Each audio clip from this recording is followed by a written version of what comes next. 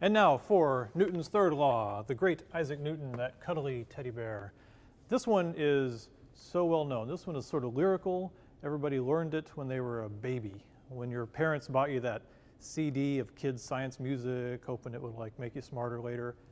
This was somewhere on that CD they said this. You can even, as I start to write it, we're just all going to say it together.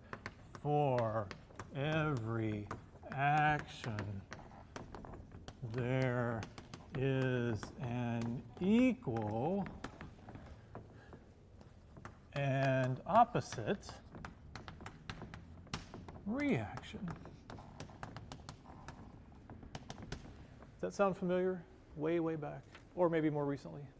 So the only thing I want to do this to sort of get it a little more physicsy is replace the old-timey word action with force. Here and here. And that's all we need to do. Other than that, it's in pretty good shape. But I want to tell you what this is really trying to say. Obviously, it's not mathematical. It's not like F equals ma. It's telling you something important that might blow your mind, okay? Forces are interactions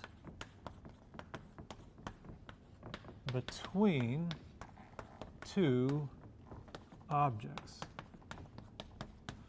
So for everything you're going to see in intro physics, it's always an interaction between two things.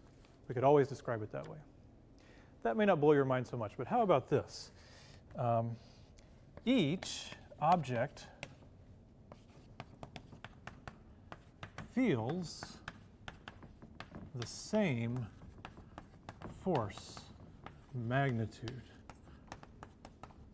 Force is a vector, it has a direction, so the two objects feel two forces. Each one feels a force, opposite directions, but the exact same magnitude. This is very important for stuff we'll talk about later with conservation of momentum, blah, blah, blah, but right now I just want you to soak it in, okay? All forces, any force you tell me about, I can tell you what the other force is. They're called action-reaction pairs. And later, once we talk about forces more, I'll show you how to find action-reaction pairs. But for now, I just want to see if I can convince you of this with a large, heavy pole. Here's a large, heavy pole. And here's a little handle. So what I'm going to do is I'm going to pull on it. Okay? Action-reaction pair. I'm pulling on the handle is pulling on me. Right? There's an action-reaction pair. When I take my finger away, I've got little stripes pushing into my skin so hard. Action-reaction pair. I'm pulling on it, it's pulling on me. But how do you know that they're equal? Let me show you. So what we're going to do is get these two scales, and just so you know I'm not cheating, I'm going to use two different scales. They're not even the same kind of scale, but they do measure force in newtons. Now I'm using two different scales. It has nothing to do with maybe the fact that I broke one of the scales. It's not that at all. It's that I want to show you the numbers.